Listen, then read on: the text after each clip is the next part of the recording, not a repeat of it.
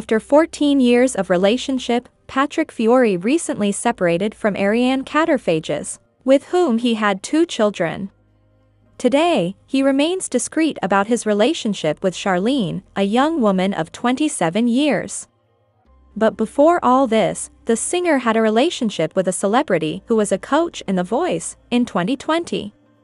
For 2 years, Patrick Fiori has indeed lived a love story with the singer Lara Fabian, from 1998 to 2000. The 2 lovebirds met in Canada, in the studios of Rick Allison, in Montreal. While Patrick Fiori had made the trip to record his album entitled Apprends-moi, he met Lara Fabian by chance. The singer had a real love at first sight just by hearing the sound of her voice, which was confirmed later since he admitted to have fallen madly in love.